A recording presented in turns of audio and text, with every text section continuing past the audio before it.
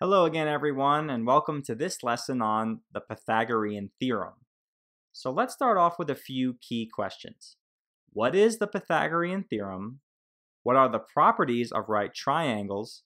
And how can you use the Pythagorean Theorem to solve problems? So let's go ahead and explore those questions and then take a look at a bunch of practice problems. Okay, so let's touch on a little bit of math history here.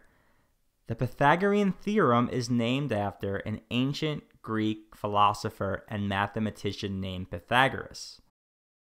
And Pythagoras discovered that in any right triangle, where the two shorter sides, also known as legs, with lengths A and B, and the third longest side, the side that is directly opposite the right angle in the right triangle, and this longest side is known as the hypotenuse of the right triangle and has a length of C, that the following relationship is always true. A squared plus B squared is equal to C squared. So the sum of the squares of the two smaller sides is always equal to the square of the longest side. And this equation is known as the Pythagorean theorem. And just make an important note that this equation only applies to right triangles. So now let's go ahead and quickly explore the properties of right triangles a little bit further, and then we'll learn how to use the Pythagorean theorem to solve problems. So before we move on to any practice problems, let's make sure that we really understand the properties of right triangles. So for starters, a right triangle is a triangle that has one right angle, and a right angle is equal to 90 degrees. And you'll see in these three triangles how it makes that L shape, and that little box represents the right angle. Next, let's talk about the longest side of a right triangle. This side of the triangle is called the hypotenuse, and it is always located directly opposite the right angle. And in this lesson, we are going to represent the length of that longest side of the right triangle, the hypotenuse, with the letter C.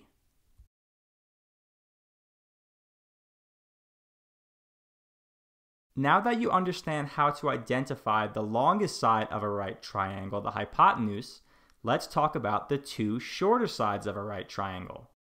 These are called the legs of the right triangle, and we represent their lengths with the letters A and B. Now, one final note on the legs of a right triangle. The hypotenuse C will always be directly opposite the right angle.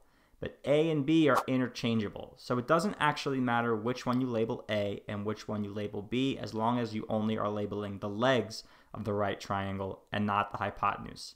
And this is very important because doing this correctly will allow you to use the Pythagorean theorem to solve examples. And now we're ready to go ahead and take a look at a few of those examples.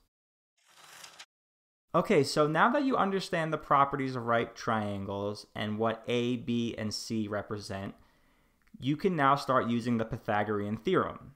And again, the Pythagorean theorem states that for any right triangle, A squared plus B squared equals C squared, where A and B represent the lengths of the legs of the right triangle, and C represents the length of the hypotenuse, the longest side that is directly opposite the right angle.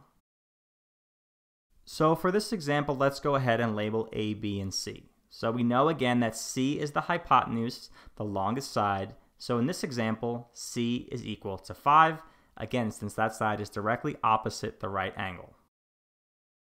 Next, we can take a look at the legs to find the values of A and B. Again, these are the two shorter sides of the right triangle. And in this example, we have A equals 3 and B equals 4. And again, you could have done that the opposite, where B equals 3 and A equals 4. It doesn't matter as long as you correctly identify C. So now that we have values for A, B, and C, we can plug them into the Pythagorean theorem. And if it works out, then we can conclude that this triangle is indeed a right triangle. So let's go ahead and see if it does work out. So instead of a squared plus b squared equals c squared, we have 3 squared plus 4 squared equals 5 squared. And we want to see if that's true. So let's go ahead and work this out. 3 squared we know is equal to 9. Plus 4 squared, which we know is equal to 16. And now on the other side of the equal sign, we have 5 squared, which we know is equal to 25. So now let's go back to the left side. 9 plus 16 we know is equal to 25. And of course, it is true that 25 equals 25. So because this worked out, and we just showed that a squared plus b squared does equal c squared, we can conclude that this triangle is indeed a right triangle. So this example really showed you how the Pythagorean theorem works. And now that you have a better understanding of how it works, and now that you have a little bit of experience, let's go ahead and look at some problems where we use the Pythagorean theorem to find a missing side of a right triangle. Okay, so here is our first practice problem where we have to find the missing length of a right triangle. And again, since this problem involves the lengths of a right triangle, we can use the Pythagorean theorem to solve it. So just like the last example, let's start off by identifying which side is the hypotenuse.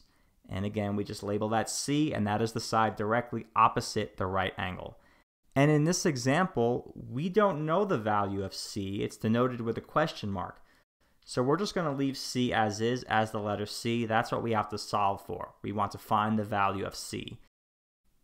Next, we can label A and B the legs of the right triangle. In this case, we'll call A 5 and B 12. And then we can go ahead and substitute 5 for A and 12 for B. And now we're ready to use the Pythagorean theorem. So again, instead of a squared plus b squared equals c squared, we have 5 squared plus 12 squared equals c squared. And again, the reason why c is a letter and not a number is because that is the side length that we don't know, and that is what we're trying to figure out, what number c actually represents. And now let's just go ahead and work this out. So 5 squared we know is equal to 25 plus 12 squared we know is equal to 144, and that sum is equal to c squared. We're just going to bring that down. Now back to the left side, 25 plus 144 equals 169. So now we have 169 is equal to c squared. So we are very close to finding the value of c, but we just want c by itself. We don't want the exponent attached to it. So we have to perform inverse operations. Now the inverse, or opposite, of squaring a number is to take the square root of that number. So in order to get c by itself, we have to take the square root of both sides of the equal sign, both sides of the equation. So when we take the square root of c squared, we are left with just c. And again, the whole reason why we took the square root of both sides is to get c by itself. Now over on the left side, the square root of 169 is equal to 13. And we can conclude that the value of c is 13. So we just figured out, using the Pythagorean theorem, the length of the missing side, in this case the hypotenuse, of the right triangle. So if you're still feeling a little bit confused, you might want to go back and work through that problem again, but if not, let's go ahead and move on to a second practice problem. Okay, so now let's take on practice problem number 2. It's pretty similar to the last example. We have to find the missing length of a right triangle. 2 of the side lengths are given and one of them is denoted with a question mark. That's the side that we have to figure out the value of. And again, we're going to use the Pythagorean theorem to do that. So just like the last example, let's start off by identifying which side is the hypotenuse and label that with c. So again, just go straight across, opposite from the right angle, and we'll label that side length c. In this case, c is equal to 10. Next, we can label the shorter sides of the right triangle the legs. with a and b. So in this example, we can say that a is 8 and b is our unknown value. That's our question mark, the value that we have to figure out. So we're just going to leave that as the letter b. Now that we know a, b, and c, we can plug those values into the Pythagorean theorem and solve. So in this case, we have 8 squared plus b squared equals 10 squared. And again, b is a letter, not a number in this case, because we don't know the value of b. That's the value that we have to find. So now let's go ahead and work this out.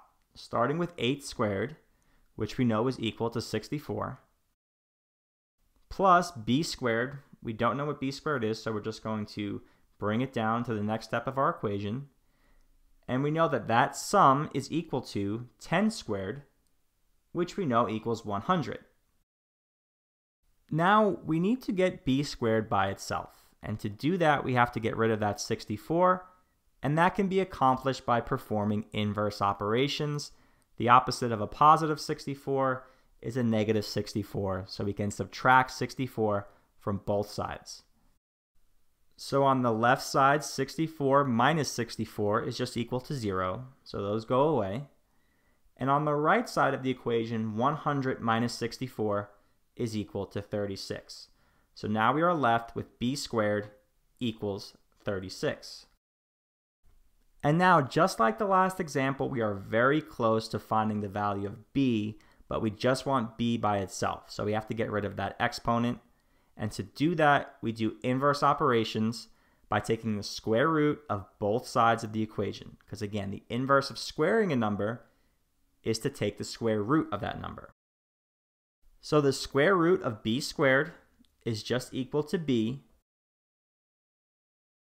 and the square root of 36 we know is equal to 6. So we can conclude that the value of b is 6, so the length of the missing side in this example is 6. So again, we just used the Pythagorean theorem when we were given two sides of a right triangle and one side was missing to find that missing side. So hopefully you're starting to get the hang of this a little bit, but let's go ahead and take a look at one more example. Okay, so here's our third and final practice problem. Again, we have to find the missing length of the right triangle. And we're going to use the Pythagorean theorem to find that missing length. So the first thing that we will do is identify the hypotenuse and label it with c. In this example, we can see that the hypotenuse c is equal to 27. Next, we can label the legs, the two shorter sides of the right triangle, with a and b. And in this example, a is our unknown value, denoted with the question mark, so we're just going to leave it as a, and the length of b is 9, so we will replace b with 9 in the Pythagorean theorem. And now we are ready to solve. So in this case, we have a squared plus 9 squared is equal to 27 squared. And again, the letter a is not a number in this example, it's just the letter a because that is the missing side, the one that we have to find the value of. So now let's go ahead and solve. On the left side of the equal sign, we have a squared, which we just have to leave as a squared, plus 9 squared, which we know is equal to 81. And that sum is equal to 27 squared, which equals 729. Now to isolate a squared, we have to get rid of that plus 81. We can do that by performing inverse operations and subtracting 81 from both sides. That gets rid of the 81 on the left side. And on the right side, 729 minus 81 is equal to 648. And now we have a squared is equal to 648. So we have to get that a variable by itself, meaning we have to get rid of that exponent. So the inverse operation of squaring a number, again, is to take the square root. So we'll take the square root of both sides of the equation. The square root of a squared just equals a. And the square root of 648 is going to equal a decimal. So in this case, we can say 25.4558, and that decimal continues on. And you can round that number any way you like, 25.5 if you're going to the nearest tenth, or 25.46 if you're going to the nearest hundredth decimal place. Just know that it's okay to have a decimal as an answer, and it's actually very common with Pythagorean theorem questions. So that's it for our practice problems. I'm going to leave you with one last problem you can try on your own, and you can share your answer and try it out and see if it works out, again, using the Pythagorean theorem. So thank you again so much for stopping by and for joining me on this one, and I'll see you next time.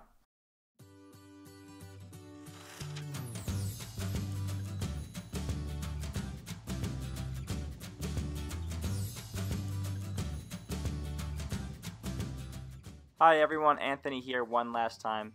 Hope you found that lesson to be helpful. And if you want to help us out, please like the video and subscribe to our channel. We're committed to adding new video lessons every week, and now would be the time to subscribe, so I really hope that you would consider it. And also, don't miss your chance to download your free practice worksheet that's included with this video lesson. Just click the link in the description below and you can get your download. Hope to see you all soon. Bye!